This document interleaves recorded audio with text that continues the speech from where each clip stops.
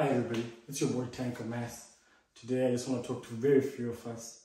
I've got so many messages of people trying to inquire that they've now got their offer letters to come study in Germany, but they have no idea what to do. Where do we head from here?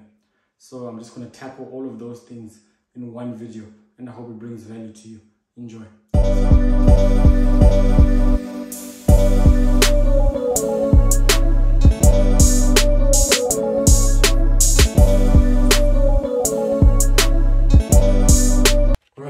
So let's tackle these quick, fast.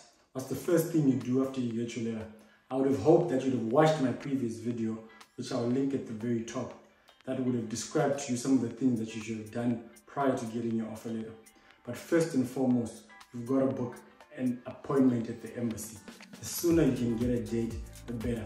For those of you that have watched the video and have gone ahead and done that, well, kudos to you. Now you've got to prepare for yourself for that appointment.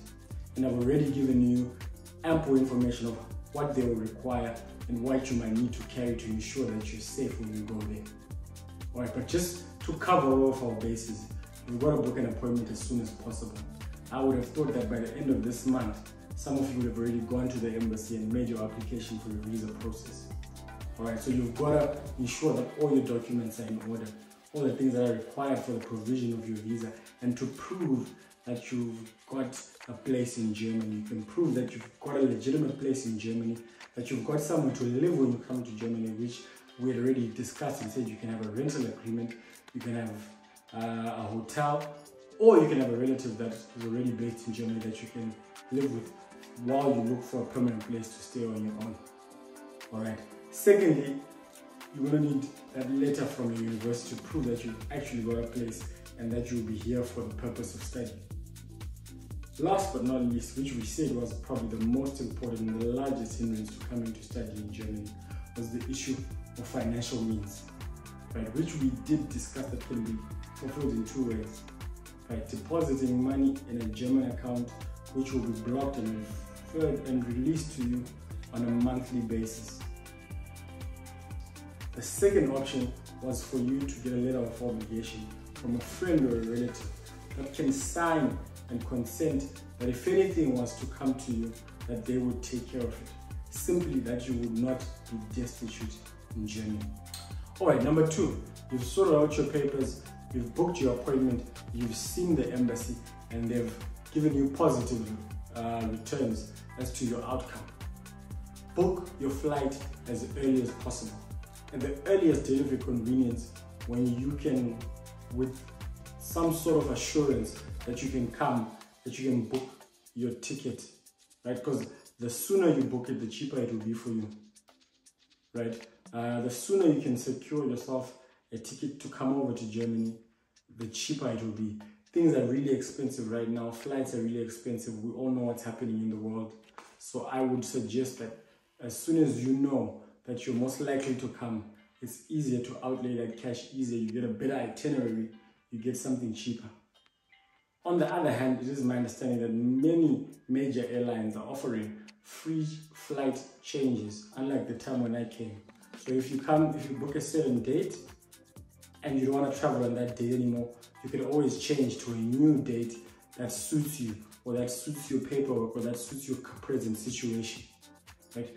Please ensure that you check with your airline that will be possible before you book a ticket, because I wouldn't want to receive messages from people saying that I told them certain things about certain airlines, which is not true.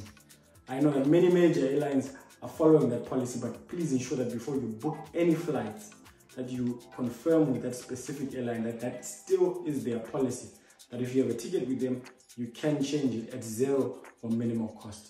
So that's the next thing you've got to do. You've got to book your ticket as early as possible. Around about this time, you are pretty sure that you're coming to Germany. Right? So the next thing that you've got to make sure you're ready is you're already packed. Right? Be ready to go. You've gone to the embassy, you've sorted out your paperwork, they've given you positive instructions in terms of whether or not your visa application will be possible. Of course, they can never say this outrightly, but you, I sense, will get a good vibe after you submit your papers and there are no issues that are pending. Apart if you've got other issues, then that might be another issue altogether. Right? But for academic visas, it's rare to hear that they have big problems. So stay packed, because your visa and your deadline to be in Germany might be very close.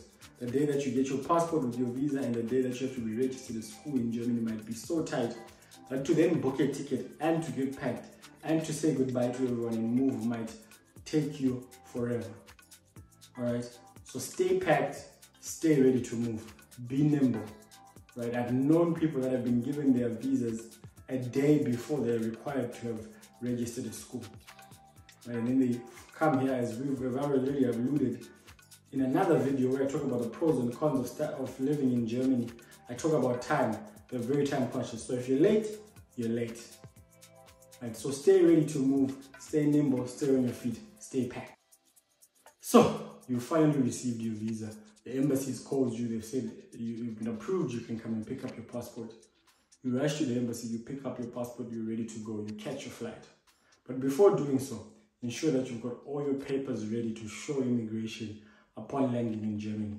So you would want your rental agreement and your university acceptance letter at the ready to show to immigration to prove where you're going to stay and where you're going to be studying.